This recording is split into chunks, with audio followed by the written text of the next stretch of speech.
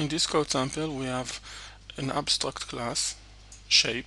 It includes one abstract method, the method area, and we have two other classes that extend shape. Each one of them overrides the abstract method area. Here we instantiate rectangle and invoke area. The area being invoked is the one defined within rectangle, the one that overrides the abstract method derived from shape.